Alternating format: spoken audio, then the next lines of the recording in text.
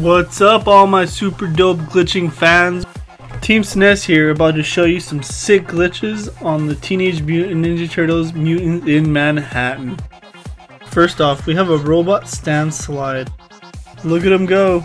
Woo! First off, you need to do the 2 people in robot glitch. Simply mount and dismount the robot repeatedly. When you dismount, the other turtles try to hop on the robot, eventually causing you both to hop on the robot at the same time.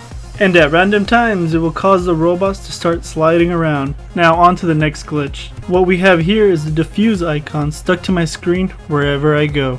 And I know the question will arise, can you defuse it still? Unfortunately not, it's just a visual glitch. All that's required is to start defusing the bomb, have that giant monster come and smack you against the train, and it forces the icon to stay on your screen for some reason.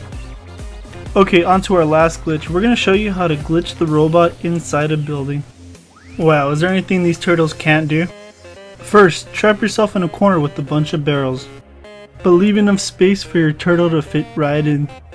Slowly slide down the wall and shift left and right, and you just breach the wall like a freaking champ. Lastly, walk away from your team and they should eventually end up spawning inside the building with you, thus getting the robot inside the building with you. And this glitch was found by xShAdOwYxMiSt, Striker, SNES, here at Team Snes. Lastly, before going, please hit that subscribe button, give us a like, or comment, let us know what you thought about the video. And that's all we have for you today. Team Snes out.